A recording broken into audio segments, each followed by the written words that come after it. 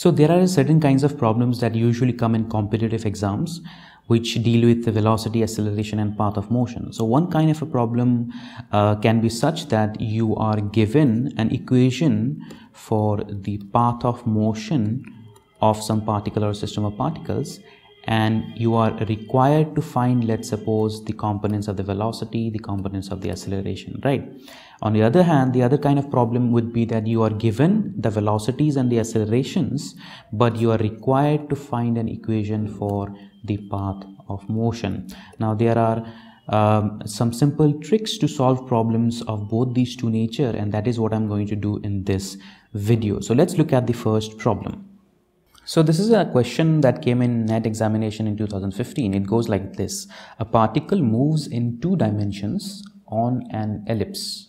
X square plus 4y square is equal to 8. At a particular instant, it is at a point which is given by 2, 1. And the x component of velocity is 6 meters per second. What is the y component of velocity? This is a very straightforward and a simple problem, okay? So you are basically given the path of motion or the equation associated with the path of motion, which is x square plus 4y square is equal to 8. If you are given the equation associated with the path of motion and you are required to find, let's suppose, the velocities or the accelerations, it is quite easy if you understand that the velocity is nothing but the time derivative of the x, y, z components or the position vector. All right. So the velocity components are the time derivative of the position vector components, and acceleration is the time derivative of the velocity vector components. So of course, this is in Cartesian coordinate frame because you are dealing with x and y coordinates. So this is the path of motion. So to obtain the velocity components, what you need to do is simply do a time derivative of the left hand side and the right hand side of the equation. So if you do basically a differentiation of the path of motion, then what do you get? So the time derivative of x square is nothing but twice x dot plus time derivative of 4y square is nothing but 4 into 2, 8y dot, and the time derivative of 8 is nothing but 0. Here, what do x dot mean? X dot simply signifies dx upon dt, and y dot simply signifies dy upon dt. By the way, dx upon dt is nothing but the velocity component in the x-axis, and y dot is nothing but the velocity component in the y-axis. Now this is basically, it contains xy as well as vx and vy. Now we are also given some other quantities. So we are given that at point 2, 1, what is the x component of velocity?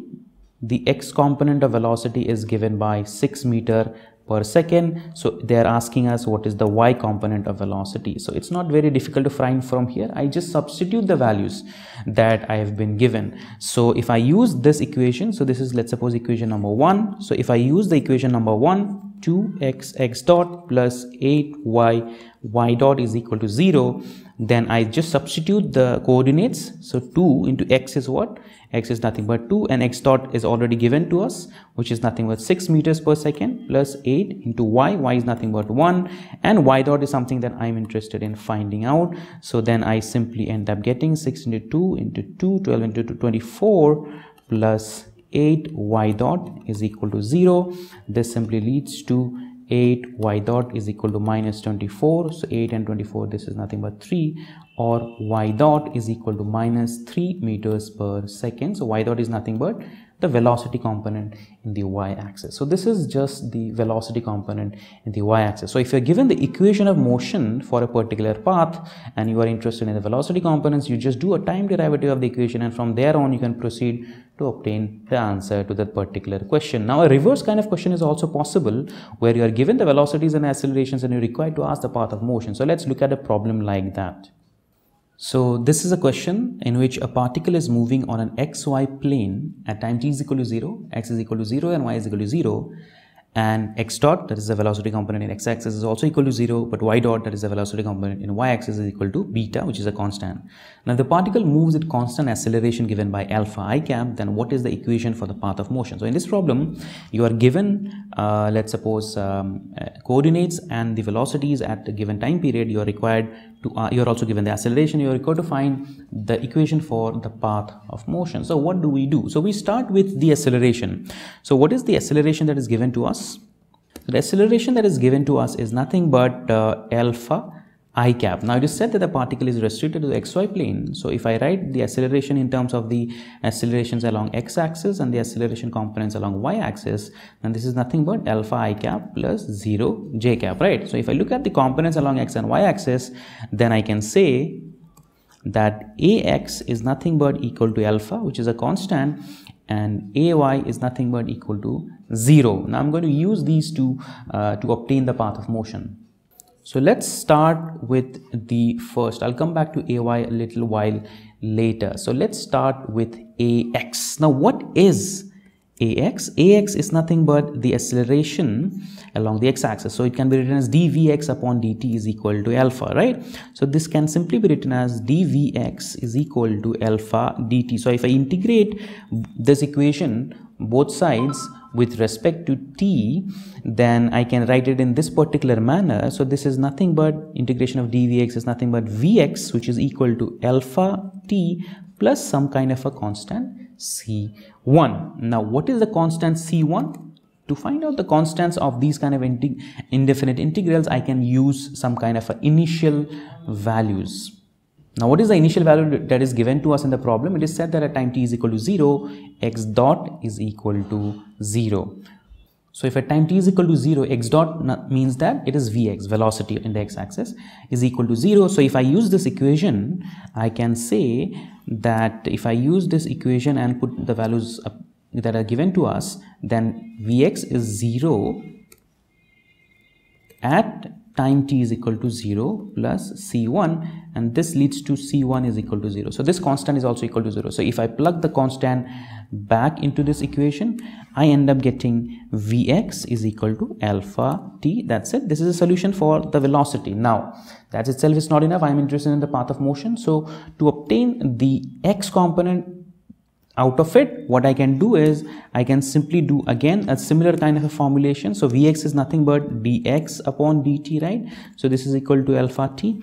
So, I can also do an integration of both these two sides with respect to time. Then I simply get dx is equal to alpha t dt integration. Then this is nothing but x is equal to alpha t square upon 2 plus some kind of a constant c2. Again, to obtain the value of the constant, let's suppose c2, I again use initial conditions. Now, what are the initial conditions that are given to us? At time t is equal to 0, it is said in the question that x is also equal to 0. So, if x is equal to 0 at time t is equal to 0, in that case, if I put it back here, so x is 0 at time t is equal to 0 upon 2 plus c2, then this is simply nothing but c2 is also equal to 0.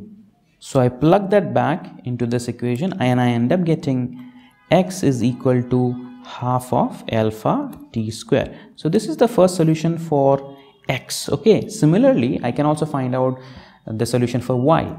So, let's remember this here and let's go back to a y is equal to 0. So, we can apply the same method to find out y from a y. Okay, so we have, what do we have? A y is equal to 0. Now, a y is nothing but time rate of change of dy. So, this is equal to 0. Again, I can do an integration of dvy is equal to 0 dt. This will simply lead to vy is equal to 0 plus some kind of a constant c3. Now, how do I obtain the value of the constant c3? Again, I use initial conditions. At time t is equal to 0, what is given to me in the question? It's given to me that y dot or the vy is beta, where beta is a constant. So, if I apply this here, vy is beta at time t is equal to 0 plus c3, or c3 is nothing but equal to some kind of a constant beta. So, if I plug this back in the equation, I simply get Vy is equal to beta, right? Okay, so I obtain the expression for the velocity. Again, I can use this to obtain the expression for y. So for that, I'll say that Vy is nothing but dy upon dt is equal to beta, right? Again, I integrate dy and beta dt in this equation. I simply end up getting y is equal to beta t plus some kind of a constant c4. I can find out the constant c4 applying the initial condition. So what initial condition I use? I use the initial condition given in the question at the time t is equal to 0, y is also equal to 0. So if I apply this, then y is equal to 0 at time t is equal to 0 plus c4, or c4 is equal to 0. So I again apply this initial condition result that I obtained back into this equation. I end up getting y is equal to beta t. So I end up getting the values of x here, right, and the values of y here. Of course, both are dependent on some time period t. If I want to write the equation of motion in terms of x and y, then I can simply substitute from, I can use let's suppose t is equal to y upon beta, right? I can use this in x is equal to half alpha t square. If I use this in x is equal to half alpha t square is equal to half alpha t square is nothing but y upon beta so square, or x is equal to alpha y square upon 2 beta square. So this is quite simply put the equation corresponding to the path of motion of the particle, where the conditions that were given were those conditions in the question. Now let's do another similar question related to finding out the acceleration from the path of motion. So in this question, the particle is moving with a constant speed, okay, not velocity, speed of 1 meter per second along a curve y is equal to x square. Calculate the x and y components of acceleration at this given point 0, 0. Now this is a similar question compared to the first question, but in the first question we are asked the velocity components, here we are asked the acceleration components. So how to do this? Well, first of all, we can get an equation of motion which is y is equal to x square, but you can also get an equation of motion from this particular statement, that a constant speed of 1 meter per second, right? So this is not a velocity, this is speed. Now what is speed? Speed is nothing but the magnitude of the instantaneous velocity. So if let's suppose that the components of the instantaneous velocity, since I think this is a question related to two-dimensional motion, so the magnitude of instantaneous velocity are Vx and Vy, then speed is nothing but square root of Vx square plus Vy square. All right, so what is the speed? Speed is nothing but 1 meter per second. All right, so let's write Vx and Vy in terms of x dot square plus y dot square. Okay, so Vx is nothing but the time derivative of x, so I am writing this as x dot, and Vy is nothing but the time derivative of y, so I am writing this as y dot. All right, so this will lead to an equation that we can use. So 1 is equal to, if I do square of both sides, x dot square plus y dot square. So this is an equation that can be very, very helpful for us so in solving the problem. So x dot square plus y dot square is equal to 1. So let's suppose this is equation number 1. Okay, now what can I do with this equation? We can do a lot of things, but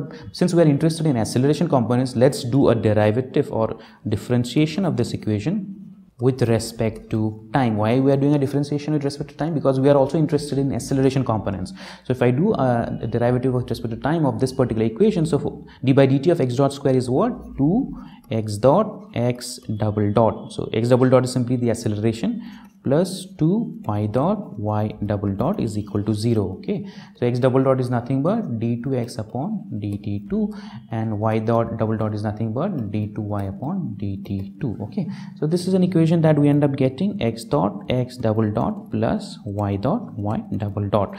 So as you can see, using the statement for the speed, okay, we were given speed is 1 meter per second, we ended up getting this particular equation associated with the motion, and then we also do a derivative with respect to time to get this particular equation which is associated with the velocity components and the acceleration components.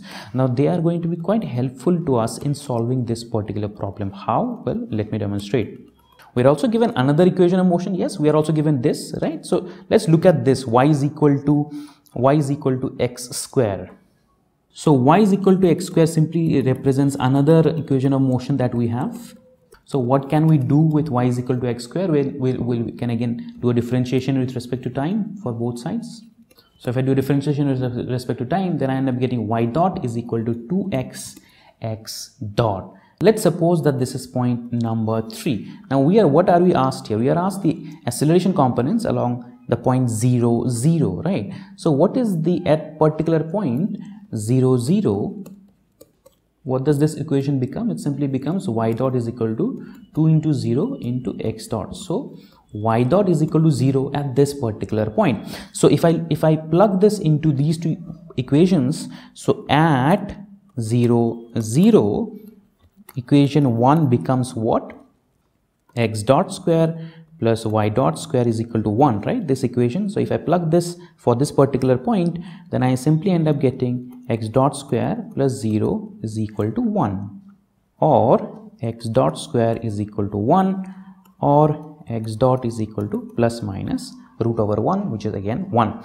Again, if I also plug in this particular value for equation number 2, let's suppose, so equation 2, which is this one, becomes x dot x double dot plus y dot y double dot is equal to 0, or I can say, what is x dot? X dot at 0, 0 is nothing but plus minus 1. So let me keep it here like this. X dot x double dot plus y dot is nothing but 0. So this becomes 0 is equal to 0, or x dot x double dot is equal to 0. Now x dot is not equal to 0, right? If the x dot is not equal to 0, it automatically implies that x double dot is equal to 0. So this is our first answer. X double dot is the acceleration component in the x-axis is 0 meter per second square. Now to obtain the second answer, we can use again this equation that we have. Y dot is equal to 2x x dot. So y dot is equal to 2x x dot, which we obtained from the equation of motion that was given to us here. So if I do a differentiation of this with respect to time again, then this simply becomes y double dot is equal to 2x x double dot plus 2x dot square. All right. So here again, if I plug in the values of, let's suppose, at some point 0, 0, because that is what we are interested in, y double dot simply becomes 2 into x is nothing but 0. X double dot, what is it? It's again 0 plus 2 into x dot. What is x dot? X dot I have already obtained here, right? X dot is plus minus 1. So x dot square is just equal to 1. Then it simply becomes 1 square, or y double dot is equal to 2. So this is our final answer. A y with the component of acceleration along y-axis is equal to 2 meter per second square. So this is the answer we were interested in, the component of acceleration along ax and a y-axis respectively. So as I just said, you can get questions in different competitive exams regarding these two kinds of particular problems. You are either given the path of motion to find the velocity or acceleration, or you are given the velocity or acceleration to find the path of motion. So if you're given the path of motion, you can just do a differentiation with respect to time to obtain the components of velocity and acceleration. If you're given the acceleration and velocity components, you can integrate with respect to time and apply the necessary initial conditions to obtain the equation of motion. So that's it for today. I hope you got some idea of how to solve problems of this nature. So that's it for today. Thank you very much.